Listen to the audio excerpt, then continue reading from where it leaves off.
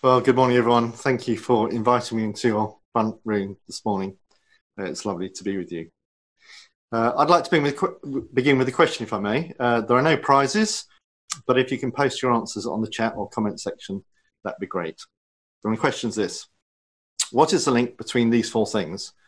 Moses, a 1963 Beatles lyric, Donald Rumsfeld, and our text this morning from the Lord's Prayer, "Thy will be done." Well, perhaps it's more of a riddle than a question. Mull on it, let me know your thoughts. But before this degenerates into a pale imitation of round Britain quiz, why don't we pray together as we begin? Let's pray.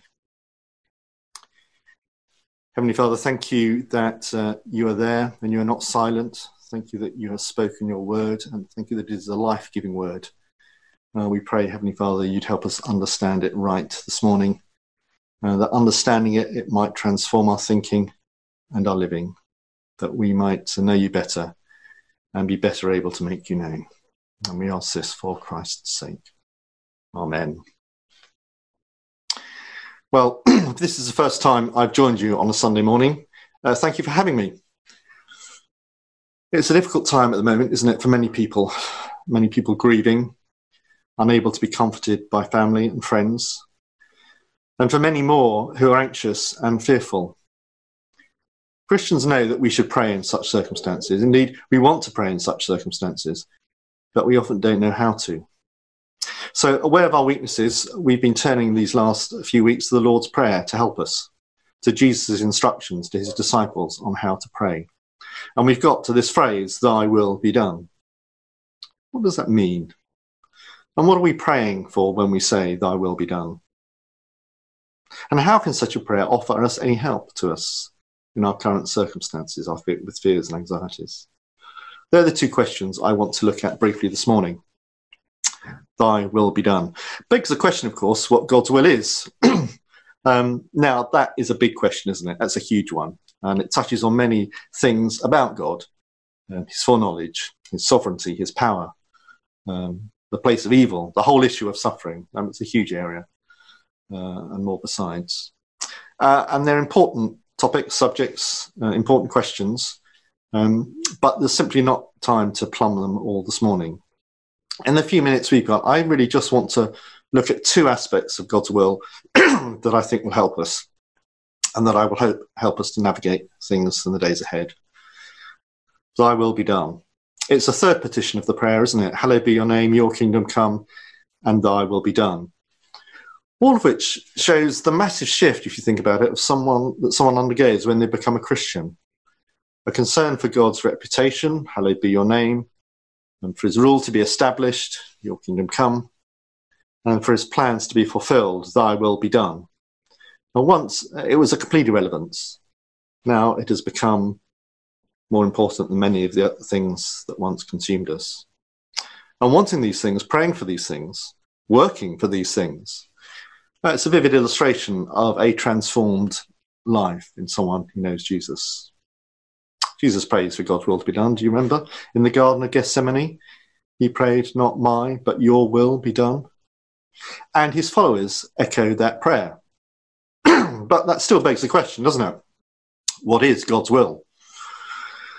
It helps, I think, to think of God's will into two distinct but related parts.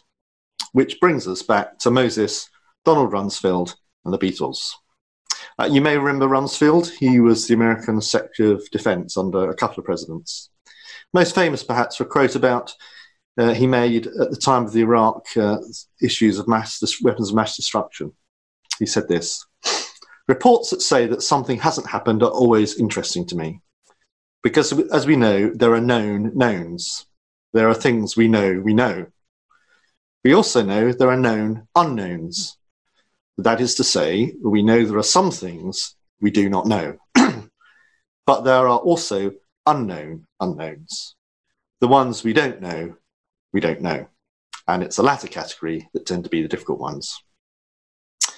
There are things we know, known knowns, according to Rumsfeld, and there are things we don't know, known unknowns.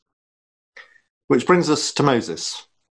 And a quote from one of his sermons recorded for us in Deuteronomy chapter 29. Deuteronomy chapter 29, verse 29 says, "The secret things belong to the Lord our God, but the things revealed belong to us and to our children forever, that we may follow all the words of this law." The God of the Bible, who created and who sustains all things, had and has a plan, a purpose. Now, at this moment, I've got that Orphan Cutlery song going around in my head, but I'll spare you my rendition of it. You may know it. God has a plan, and it's one he hatched before the beginning of time. A plan to have a people, a family, for his son. Our reading this morning was a very brief summary of that plan, and it's one that the whole of the rest of the Bible fills in. From Ephesians 1, if you still have it in front of you, let me read it again. "For he chose us in him before the creation of the world, to be holy and blameless in his sight. In love, he predestined us for adoption to sonship through Jesus Christ, in accordance with his pleasure and will, to the praise of his glorious grace.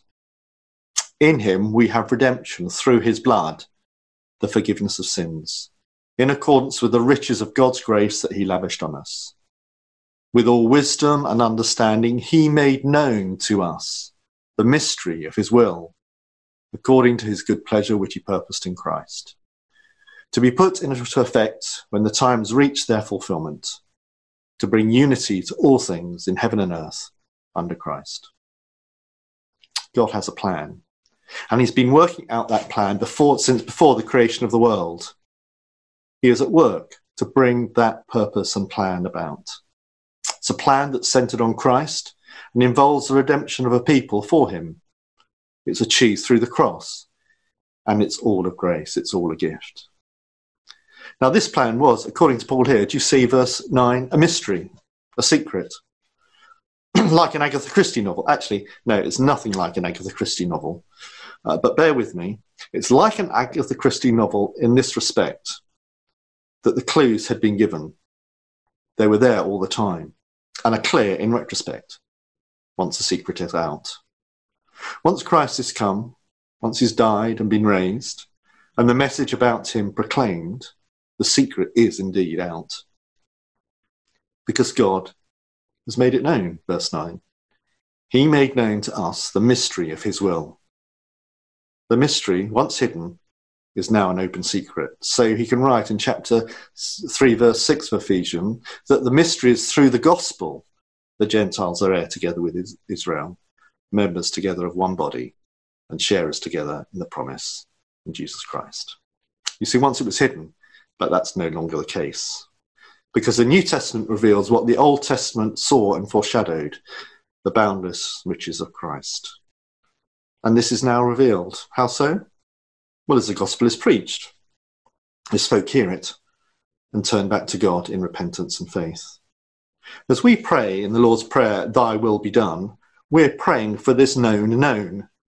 That is to say, we're praying that God's will, his plans and purposes, given to us in Scripture, finally revealed to us in the gospel, made known by others too, and that we in turn seek to make it known as we tell people about Jesus. And in doing so, we're acknowledging God's plan, accepting that plan, and indeed praying for it, that God would bring those plans and purposes to conclusion, for the gospel to go out, for people to hear about Jesus and what he's done, and to turn back to God, trusting in his promises, receiving forgiveness, being adopted into his family, and therefore experience all the blessings of restored relationship with God. The known knowns, thy will be done. Okay, you say, I've got that, but what about his will for me? Does God have a plan for me? And the answer, of course, of that is yes. Can I be certain what that plan is? And again, the answer is yes. The plan is to be caught up in this redeemed creation as a member of God's people. To which you say, okay, I didn't mean that actually. I know that. I mean his individual plan for me. You know, on the smaller scale, if you like, not the big, huge, cosmic, universal scale, but the small one, the personal, the individual. Does he have a will and a plan for me, for my life? You say, I know he's committed to his plan for his people, but does he care about me as an individual? Is he committed to me? And I think that's a common question and a fair question. which, believe it or not, brings us back to the Beatles. Do you remember their track on the album, I think, Please Please Me, but Max will correct me if I'm wrong. The track, Do You Want to Know a Secret? Again, I won't sing it. But the answer to that is generally yes, isn't it? We want to know secrets, especially when they concern us. And God, in his mercy, has told us a lot about what concerns us. And that has not so much been whispered in our ear, but it's been written down for our eyes to see, our ears to hear, as it's been proclaimed far and wide for the last 2,000 years. And to push the lyric and the analogy to be on breaking point, he hasn't asked us not to tell, quite the reverse. He's commanded us to go and tell all peoples so that they can be brought into his plans too. But does God have a plan and a purpose for us as individuals, for me and for you? Oh yes, as that annoying dog might put it. He does. And he is equally committed to them. Can I be certain what that plan is? Well, yes, again, the answer is yes. You can be absolutely certain what it is. Absolutely certain. But, and here's the catch, only in retrospect. Because unlike the big scale plans, he's not revealed his individual plans for us, to us. They exist, he knows them, but to us they are the unknown knowns, known to God, but unknown to us. Even if at the same time they are no less certain and no less sure. Because he is a sovereign, his sovereignty extends just as much over our individual lives as over the big sweep of history. Now, I realise that saying that raises lots of questions, these unknown knowns, the secret things that belong to God and that Moses spoke of. Because we often want to know the unknown knowns so that they can become known knowns.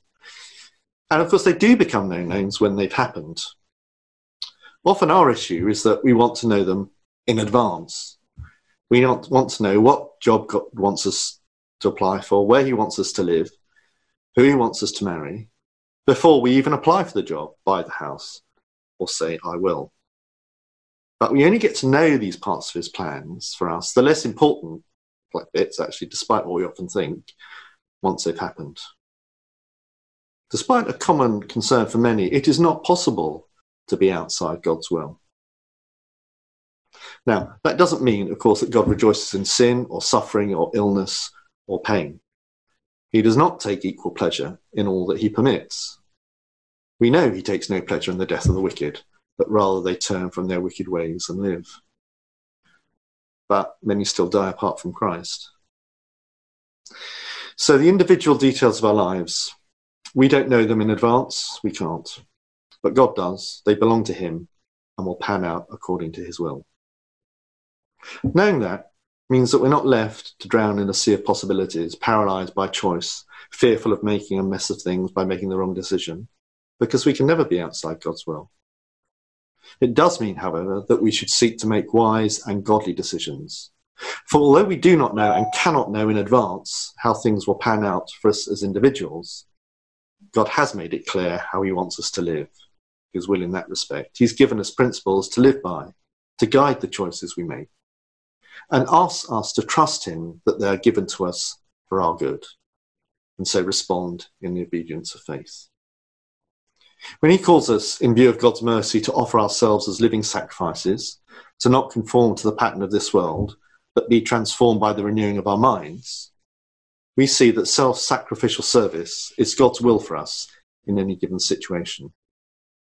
When he calls us to be very careful how we live, not as unwise but as wise, making the most of every opportunity, not to be foolish, not to get drunk on wine, but instead be filled with the Spirit, we see that wise and opportunistic evangelism and holiness of life, empowered by the Spirit, is God's will for us. When you remember the instruction to give thanks in all circumstances, we see that the secret of contentment in both need and plenty is to accept the will of God, confident that he will supply what we need, and so on and so on. As we pray, thy will be done, we are willingly submitting ourselves to the rule of Christ over the big stuff and over the little stuff. And we are submitting ourselves and our families and our world to the Father's revealed purposes, the mystery made known, the gospel, and to the Father's secret decrees, trusting that his will is always good and just, even though we don't know the details in advance. And we can do that because we know from what he has revealed that he is good and can be trusted. When we pray the Lord's Prayer, we're expressing our desire for the fulfillment of and our commitment to his plans, and both individual and corporate, and our longing to see them completed, our commitment to seek to further them as we seek to walk in the obedience of faith. So let's not sweat the small stuff, and let's pray that God will enable us to do just that. Let's pray together. Heavenly Father, thank you that you've had a plan for eternity, from eternity for your Son. Thank you that you've redeemed a people for him to the praise of his glorious grace. And thank you that we can be caught up in that as we hear the gospel of the Lord Jesus, hear what he's done, and turn to you in repentance and faith. And we pray, Heavenly Father, that as we continue to trust in those promises, we would trust in you for the small things of life as well, knowing that all things, in the big and small, even in our current difficult circumstances, that your will be done. And we ask these things for Christ's sake. Amen.